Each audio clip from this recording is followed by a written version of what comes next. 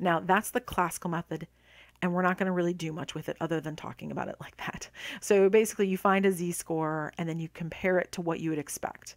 And you go, no, no, no, no, no. 7.7 is way too large a z-score, and that's it. The method we're going to use all the time is the p-value method. P stands for probability. So this is the method that we are going to use. I wanted you to see the classical method because you may hear it, you may see it in another class, and that way you kind of know what it's talking about. But we're going to use the p-value method, which is the more modern method, and it's the method that's used more often. Z-score method, the classical method, is classical because it's kind of older. This is a method that was used before the invention of calculators. There are some people that still like it for a lot of very good reasons. It has a lot of things going for it, but we're going to shy away from that method and stick with the p-value method. All right, now what's the p-value method? Well, the p-value method is what's the probability of getting this result? I mean, if you're going to tell me bias sample is out, then it could be a fluke. I want to know what the probability of that fluke is. Because if it's a low enough number, I'm going to go, no, I don't think so. I think it's this other thing, right? It's basically you're choosing between these two options. So when we did method 1, classical method, we were basically saying, no, he's too far away for it to be a fluke. He's too far, that's too many standard deviations away. It's going to be this one, this third option. The parameter's wrong. And in the p-value method, we're going to say, what's the probability of that result? So what's the probability of 12 5s in a row? Well, it's binomial, right? We know how to do this. So the probability that x equals 12, it's been a while. And we won't do binomial again. This is a nice review of binomial, though. So if we do it on the calculator, it's second distribution, binom PDF. And I'll show you not decimals. I'll show you StatCrunch in just a second. We had 12 trials. The probability of success was 1/6, right? 1 divided by 6. And Steve got 12 5s. So paste, and that is the probability. It is 4.59, yada, yada, yada, e negative 10. Notice that e back there, because that's scientific notation. If we look at it in StatCrunch, we would go to, oh, I have to open StatCrunch first. There it is. So we would go to Stat, Calculators, and you choose Binomial, which is second to the top, right? So you click Binomial. And then we would say N is 12, P was 1/6, which, oh, I should get a decimal for that. I don't think it'll take 1 divided by 6 in here. I think I need the decimal.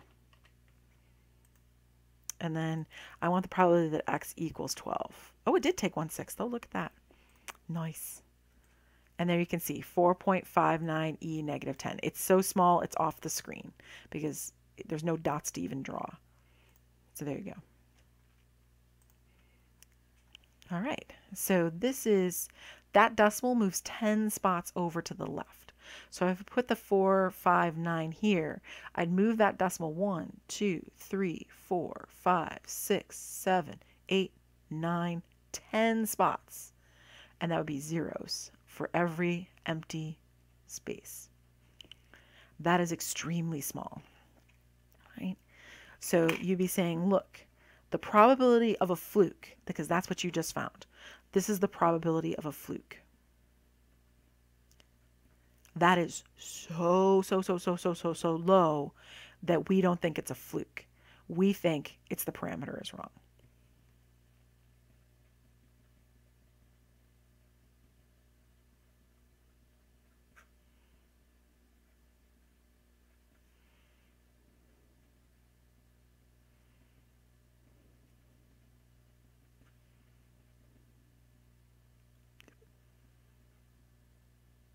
If I can spell the word parameter.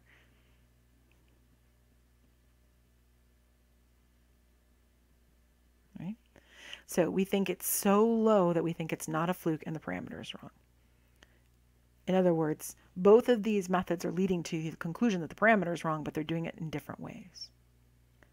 Now, is it possible that there was somebody in the room that did not have a 5 on their die?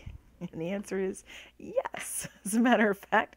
So I have often done this in class, and there are times occasionally, not this particular one, there's another die that is 1, 2, 3, 1, 2, 3 that I have. And sometimes I'll give it to the students and they don't even realize their die is weighted. They don't realize that they rolled no fives because they actually had a die that was had no fives on it. Oh, and by the way, the die that Steve, quote unquote, is rolling is a die that's all fives. And of course, that's because in craps, this die is nothing but fives. 5, 5, 5, 5 every single side. And in craps, if you roll these, you win, right? You win if you roll 7 or 11, which is all you'll ever roll on these 2 dice. So they're fun. You wouldn't be able to walk into a casino with them. They don't even remotely look like casino dice. So they're just more for fun. You can find them online, right?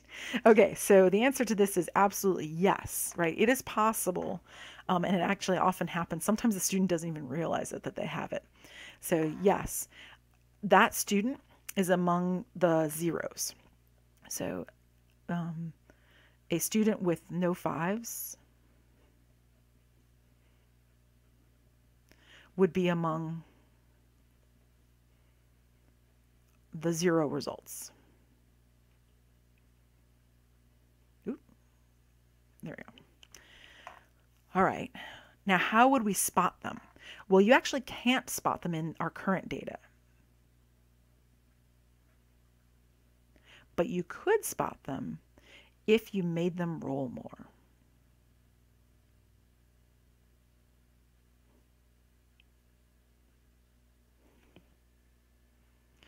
Right? If we make the class roll more, then all the people that had no fives will eventually get a 5, except for whoever has this die, because there's no 5s to be had.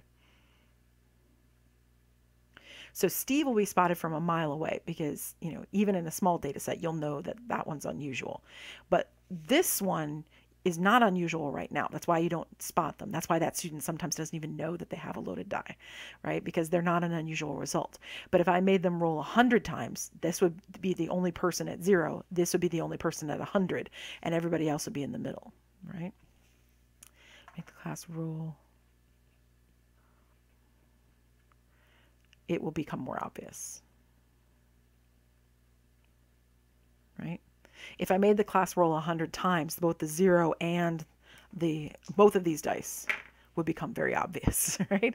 So this one would be 100. This one would be 0, but no other student with a normal die would be either of those things, right? So all the rest of the students would end up being all sorts of different numbers, but the student with no fives will stay at 0 no matter what. And the student with 12 fives will turn into a student with 100 fives because all they're going to get is fives, right? All right, so where am I going with this? We'll keep this in mind for the rest of the course. When you're making a hypothesis test, you're choosing between fluke and parameter wrong because bias sample is kind of out, right? In real life, it can happen, but we can't deal with it. So we're going to go with fluke or parameter wrong. There's 2 main methods for proving it. They're far away from the rest of the group. That's the method we won't use very often, actually, ever. And then the probability of what they got, the probability of that fluke is so low that we don't think it's a fluke. We think it's the parameter is wrong. And keep in mind, we can only prove what we have evidence for. That's the moral of this story. And proving is a word that I don't even want to say. So we can only support what we have evidence for. How about that? We don't really prove stuff anyway, because it's still a possibility it's a biased sample and other things. So we can only support what we have evidence for. Everything we do has to be based on evidence.